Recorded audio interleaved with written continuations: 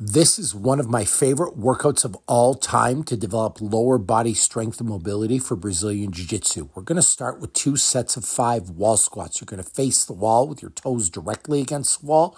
You're going to squat down to below parallel, and you're going to stand back up. From there, we're going to move into the standard air squat. We're going to do 2 sets of 20 reps. The key with the squat is range of motion. I want you to squat till your hips crease, your thighs are below parallel to the ground, and then you want to stand back up till your hips are at full extension.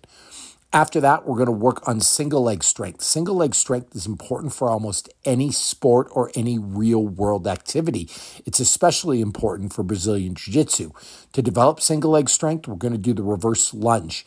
2 sets of 20 reps done in alternating fashion. That's 10 reps on each leg. I like the reverse lunge as opposed to the forward lunge because it keeps your muscles in control. After that, we're going to do some light deadlifts. 3 sets of 20 reps at roughly 30% of your 1 rep max. You don't know your 1 rep max? Use a lightweight somewhere between 95 and 135 pounds. And finally, after that, we're going to do 3 minutes of wall sits. For more details, check the caption.